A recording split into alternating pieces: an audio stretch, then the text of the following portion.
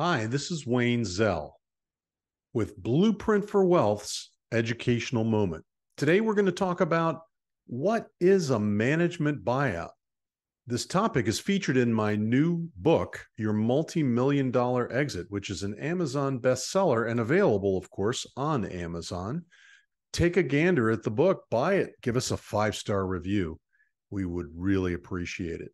We're going to talk about what a management buyout is, why it's a good thing to have or maybe a bad thing to have, and what are the risks associated with it. A management buyout, also known as an MBO, is when you give your company's leadership the ability to work together to purchase all or most of your ownership interest in your business. There are advantages and disadvantages. Some of the advantages are that the managers know the business. They know your suppliers and vendors. And of course, they know your clients or your customers.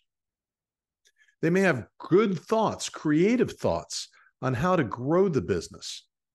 And if they've invested their own capital, they have skin in the game, they'll be more motivated to make the business more profitable than it is currently. You can retain a minority stake, although that's usually the exception rather than the rule. Disadvantages of MBOs include the fact that the managers typically lack sufficient capital to afford the ability to buy out your interest.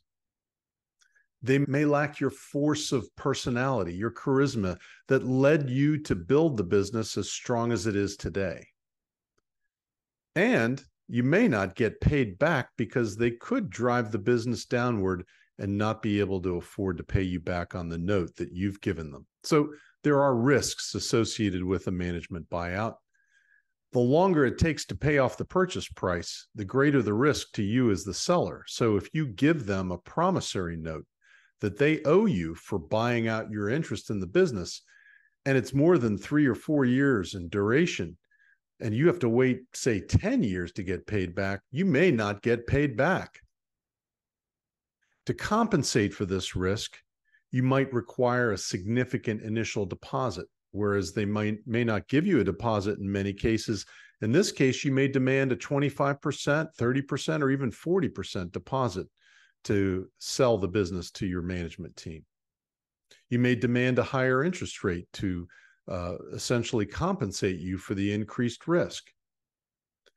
It may require, should require, pledges of their interests in the business that they're buying from you. It may require a pledge of company assets. The question is whether your bank will allow that to happen. And you also may demand that they give you a mortgage on their real estate or other personal assets. And of course, you would be wise to ask for personal guarantees from your management team if they're buying out your interest.